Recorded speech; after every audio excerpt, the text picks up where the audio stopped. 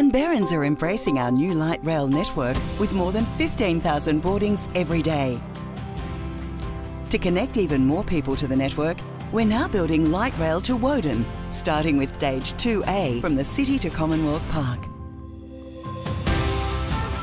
Using a wire-free track design, the Stage 2A extension will offer passengers a reliable and efficient transport option from the Allinga Street stop along the western side of London Circuit, with 3 new stops at City West, City South and Commonwealth Park.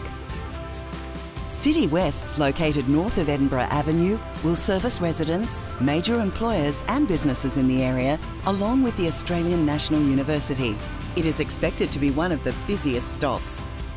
London Circuit will be raised to form a level intersection with Commonwealth Avenue.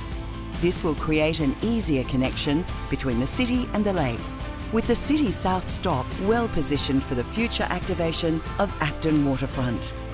The final stop for Light Rail Stage 2A will be built adjacent to Commonwealth Park, offering a convenient way to reach lakeside events, attractions and parks.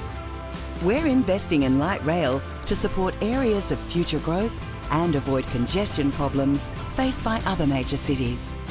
The 100% renewable powered light rail network will shape our city and connect our community, providing Canberrans an accessible, comfortable and sustainable way to travel.